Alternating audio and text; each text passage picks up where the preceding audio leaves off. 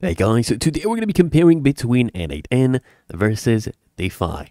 Which one is better? Now, the choice comes down largely to your specific needs.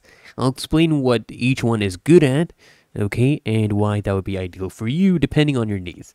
Now, N8N excels mainly in general workflow automation with its visual builder, as you can see right here, and it has extensive API integrations, while Dify is a leader in AI-driven applications, particularly for integrating large language models into your business processes.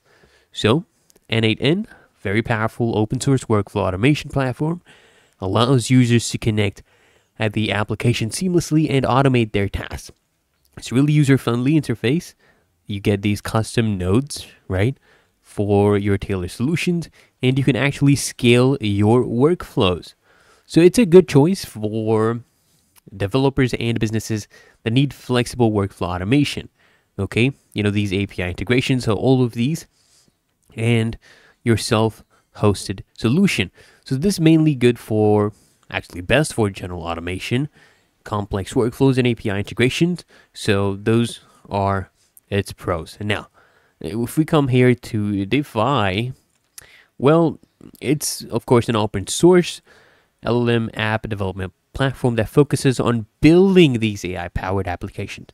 Okay, so it offers you a low code or even no code approach to, integrating these LLMs.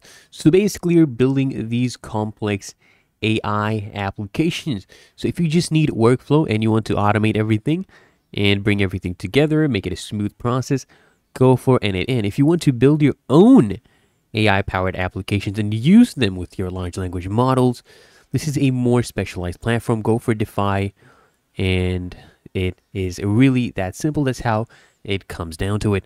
So if you found this honest review helpful, make sure you smash the like button and subscribe to find your solution.